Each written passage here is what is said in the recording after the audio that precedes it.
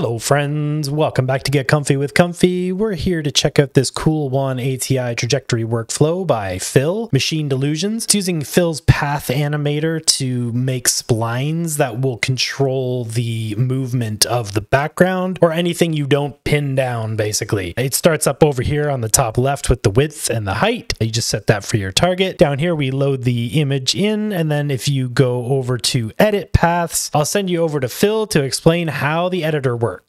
If we click on this, we get a UI. If I hit Control or Command V, I got a pop-up here that's asking me what I like to allow. So I'm going to hit yes, and then I'm going to hit Control V again. So at the top, we can also load in from a directory our picture. We can clear the image. I just cleared it. I'm just going to Control V to bring it back. Then we have our pencil button. I'm going to delete everything. We have our pencil button. We can draw our paths, and you see them pop up on the side here. We have a pin button. Now, anything we pin will not move on the image. So again, bottom button here, I'm going to delete it all.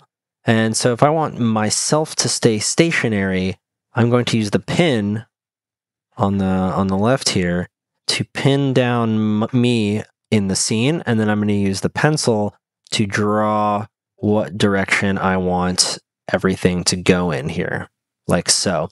Up at the top, we can do the path width and as well as opacity, so we can see what direction the trajectories are flowing and what we have selected here on the side. On the side, we have some few options that I've recently added. We have timeline range, and this will allow us to add a start and stop time similar to the ControlNet. The apply ControlNet node, right? We have a start and stop percentage. I want to start 20% in and I want to end 75% out. That's pretty much the same idea with the path options here. We can start 25% in and end 75% if we want. Interpolation, ease in, ease out, linear, etc. And we also have visibility mode. So when it is not being displayed, so this dead zone here, do we want it to be pop in or disappear? So do we want the thing to be not visible and then be visible? Or do we want a static, always visible, and then when it hits the percentage of start, then it starts to move?